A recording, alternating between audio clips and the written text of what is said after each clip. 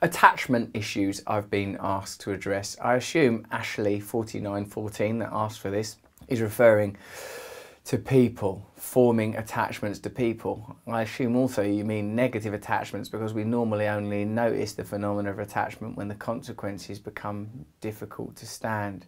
I've formed unhealthy attachments throughout my life. This happens a lot, I think, to addicts in recovery, that you replace the substance misuse impulse with other forms of attachment, habitualized behavior patterns.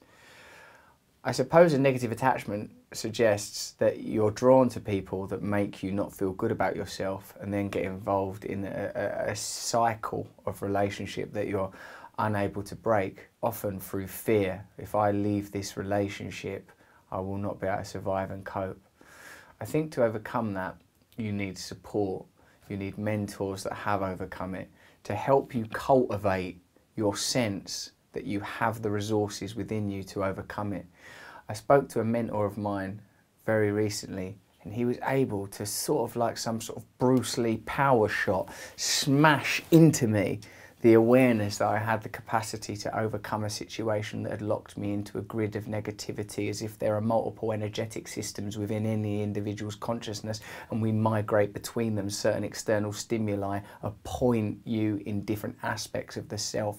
I was being governed by a fear-based mentality. The mentor was able to bang, like it sort of hit me with the kind of sovereignty that I required.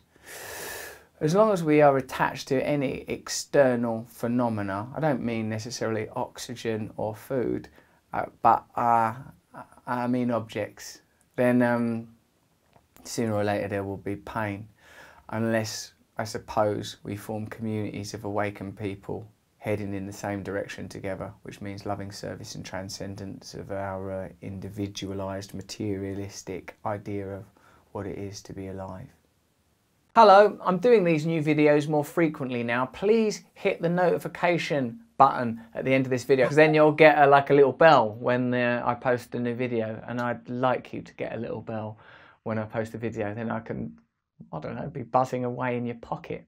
Sounds like I'd be like a little pocket mosquito. Anyway, subscribe, click the bell, because I want more people to watch the YouTube videos. You specifically.